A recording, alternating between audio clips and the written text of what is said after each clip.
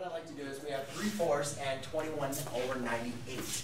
And what we want to do is we want to see if these are equivalent equations, or sorry, not equivalent equations, but equivalent ratios. So to do that, we want to say, are these exactly the same? Are they equal? And let me go and give you an example of some very famous equivalent ratios that you can maybe determine. If I gave you 1/2, and I said, is 1/2 the same thing as 2/4? And you guys can look at that and say, yeah, those are equal, right? Because those are really the same thing. If I said I have 1/2 of something, or if I said I had 2/4, that's the exact same amount, right? Yeah. And the way you could show that is if you multiply by 2/2 to produce an equivalent equation, you see that, or equivalent ratio, you say, oh yeah.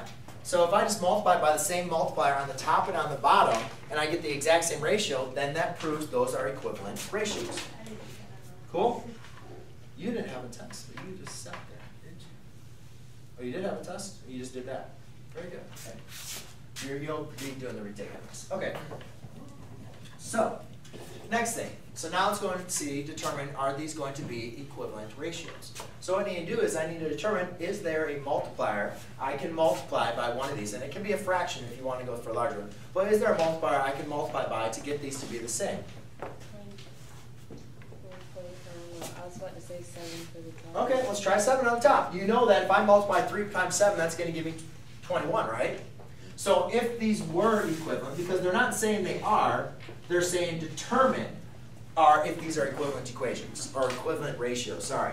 So if they're equivalent ratios, we know that we have to multiply by the same number. So 7 times 3 is 21. Then we have 21/98. Now the question is 7 times 14, is that equal to 98? Yeah. If it is, we have equivalent ratios. If it is not, we do not have equivalent ratios. So if you don't have your calculator, you can't do it in your head, just do the old method. Hey, guess what? It is. So therefore, ladies and gentlemen, since by multiplying it by a common multiplier, we are able to produce equivalent ratios. Okay? So if it would have been like 99 or something, then you could say, no, those are not equivalent ratios. All right? Now, when you're doing this, just don't